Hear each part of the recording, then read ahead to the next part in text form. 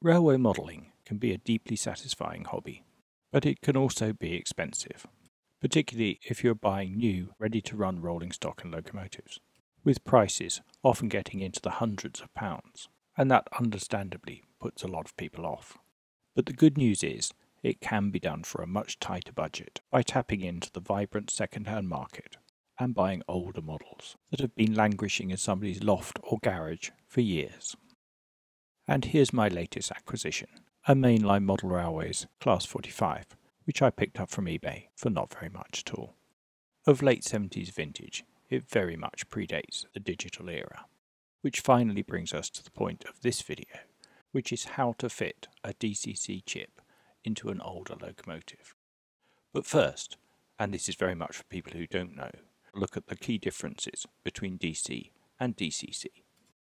With DC, direct current, the electricity that runs the train's motor is supplied directly to the rails, and controlling the voltage of that current makes the train go faster or slower. At 0 volts, the train is stationary, and at about 12 volts, we hit maximum speed. Switching the polarity changes the direction. So the schematic is pretty simple. The direct current goes straight to the rails, and with the wheels in contact with the rails, onto the motor via the pickups and just 2 wires. DCC, or Digital Command Control, works differently, and it's important here to point out that they're not compatible with each other. Although my layout, which is designed primarily for DCC, is simple enough to switch over to DC for testing trains, for instance. Perhaps the biggest difference with DCC is that the voltage to the track is constant. It's about 15 volts, and also AC rather than DC. As the name suggests, the final control of the voltage to the motor is down to a digital microprocessor installed in the locomotive, which has its own address or number.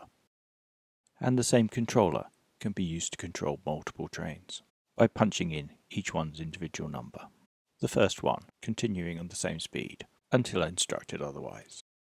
And because the voltage to the track is constant, DCC offers extra features like lights. So looking at the wiring diagram again, we can see it's pretty similar, but with alternating current instead of direct current, going to the track and then onto the wheels. But instead of going straight to the motor, our wires go to the microchip, which will decode the instructions from the controller before sending the variable direct current onto the motor. And here's the chip I'll be using. They come in all shapes and sizes from different manufacturers, but my fairly basic Hornby Select system can be a bit picky, so I stick to the Hornby ones. I've also selected the most basic one for this video, the 4-pin one, which is for motor control only, as it will most clearly demonstrate how to do the wiring. As soon as it's out of its anti-static bag, I like to wrap it in insulating tape. The risks of static electricity damage to microprocessors are somewhat overstated, but it is good not to touch the surfaces of the components, and my little insulating tape cocoon will remove any risk and make handling all the more simple.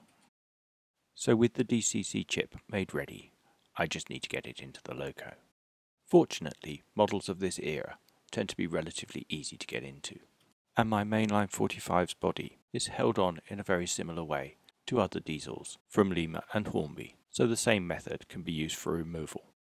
I'm starting by snipping an old gift card, redeemed of course, into quarters.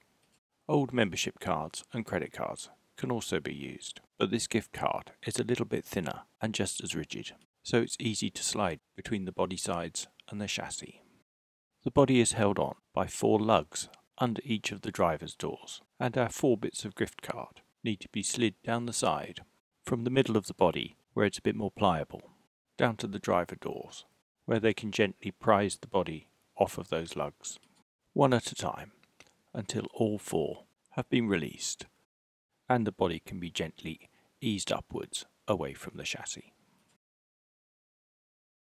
Now we can see the simplicity of the DC wiring, with the pickups from these 4 wheels connected directly to the motor brushes by the red and the black wires.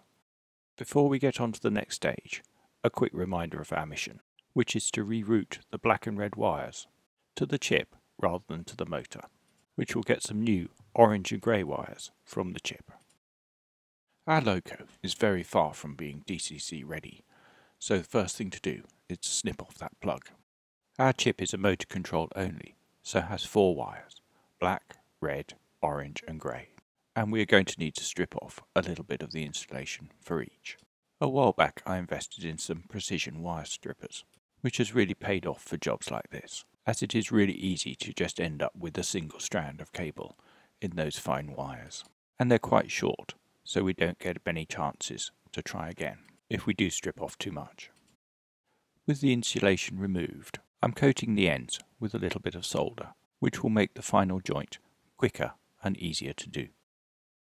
Putting the prepared chip to one side, I can unsolder the red and the black wires from the motor, just using the tip of the soldering iron.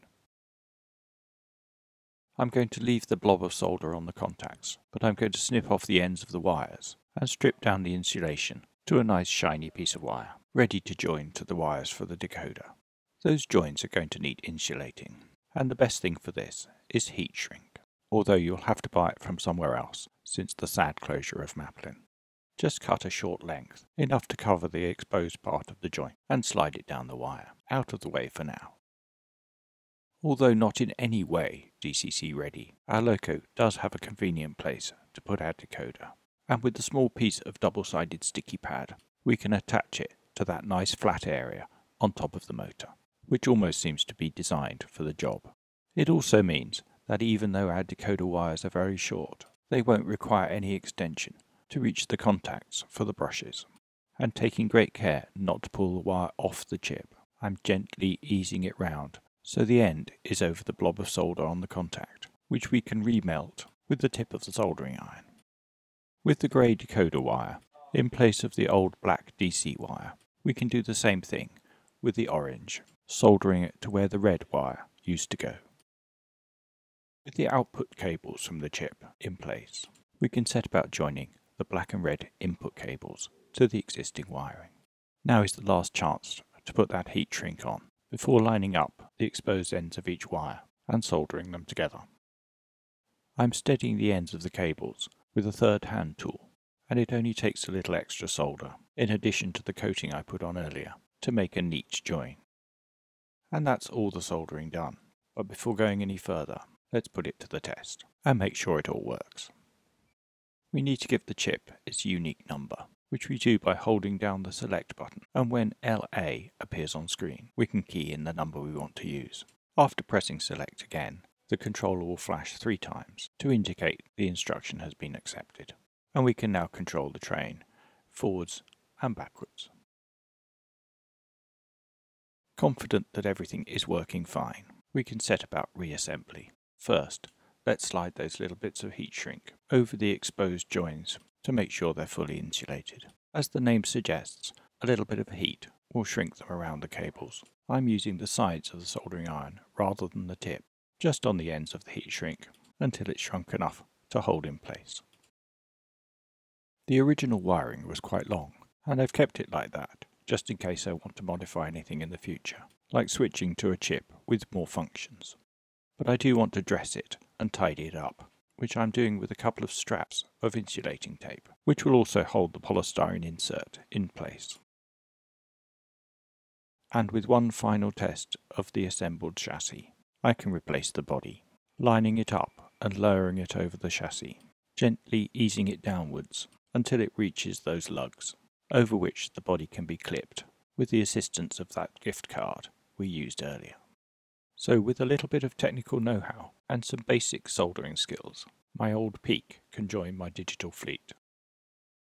I hope I've shown in this video that updating old locos is not difficult and needn't be expensive. In the near future, I'll be adding further DCC content, including how to add lights to your locomotives and coaches, all without spending a fortune. So don't forget to click on that subscribe button, and thanks for watching.